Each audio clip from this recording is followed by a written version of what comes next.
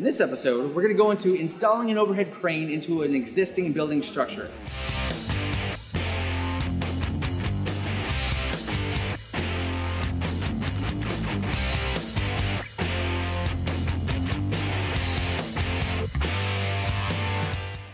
What's up guys, my name is Devin and welcome back to Cranes 101. We're going to go into installing an overhead crane into an existing building structure. And that's important because depending on if you're speccing out a brand new building or if you already have one, you just need an overhead crane to get installed into it. There's a lot of things to consider. So what I did is I brought back one of our sales engineers and we start by just talking about, is it easier or faster to use a brand new building or an existing one? It is a little bit more difficult to install in an existing space as opposed to a new space. What you're dealing with in a existing structure is you're confined to overhead clearances, side clearances, where a new building structure is actually designed around the crane. So you don't have any obstructions on the floor. Everything is going to be based around all of the dimensions that the crane has. Now, as Chris and I got to talking, he told me that for some places, it's awesome to get your overhead crane built first. That way, everything else that comes to your building can utilize that and benefit from it as you construct the rest of your building.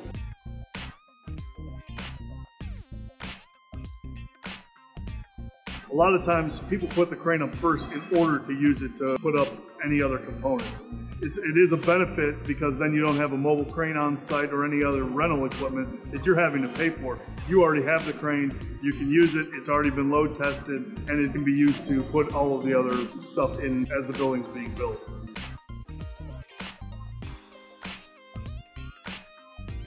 When you're putting an overhead crane into an existing structure, the one thing to consider is the production and the people that are actually working there every single day. In order to put the crane up, we need space to move around. And in order to do that, you may have to move work cells. You may need to move production equipment out of the way so that we can put the crane up. So in doing that, that'll hinder your production.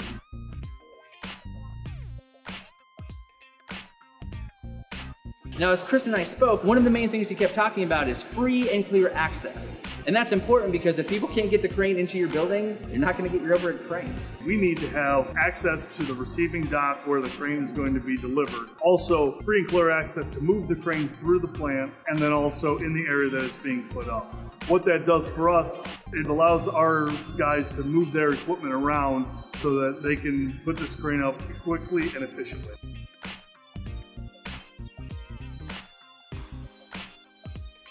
Now, if you've never seen an overhead crane get installed into an existing building structure, it's actually amazing how they have to move everything, guide everything through the building, and then get it up into the air. And you'll have a lull or an IC80, something to that effect. It's basically a boom lift that allows the installer to lift the crane off of the truck and then also set it into place.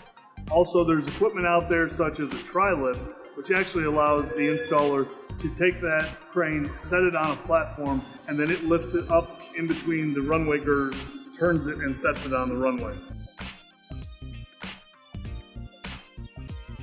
Other things we'll have are scissor lifts, so that the electricians can get up to the crane panel once it's set in place, do any wiring, also allows them to do all the testing that they need to do for the turnover.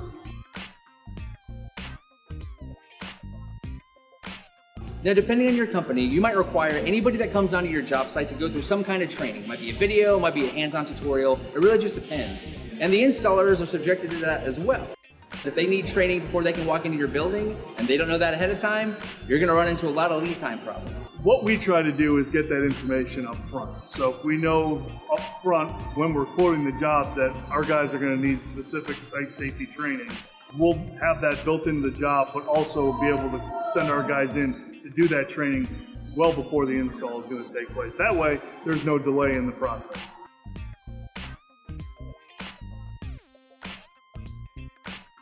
Now, I figure that if you're buying an overhead crane and you already have a facility, you're going to save quite a bit of money. But the one thing I wanted to ask Chris about is, depending on the age of your structure, what considerations are needed to look at before you put an overhead crane into it? So we'll take measurements of the existing runway. That way we can run numbers behind the scenes, make sure that the runway can support the crane.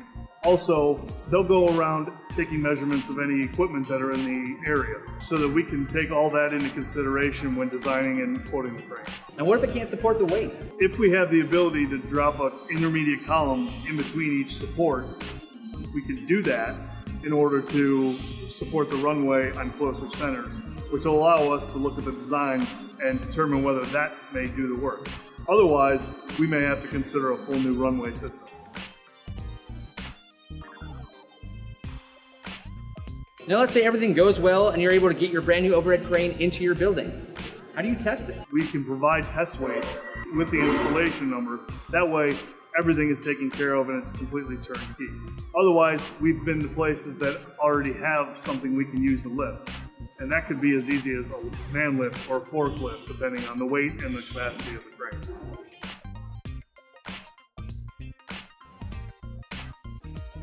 One of the last questions I asked Chris was about quality. Is there any difference in quality in putting a brand new overhead crane into an existing structure or a brand new one? There really isn't much of a quality disparity because the crane's designed to do what it needs to do. It has its duty cycle and it's designed. The only thing we really need to take into account is the envelope and space that we have to put the crane in and also do the work. Hopefully, we were able to give you a better understanding of what it's like to install an overhead crane into an existing building structure. And if you haven't already, consider subscribing to the channel so you don't miss out on any of the content that we make in the future. If you're still struggling to figure out exactly what kind of overhead crane you need, we've got a ton of resources available for you. You can check out our cranes ebook, you can check out the different playlists that we have on YouTube. We have a ton of content that we've developed just for you to make sure that you buy exactly what you need to buy and you don't waste your money on something that you can't use. If you have any questions, don't hesitate to reach out to one of our lifting specialists. They're happy to help you however they can. Thank you for watching.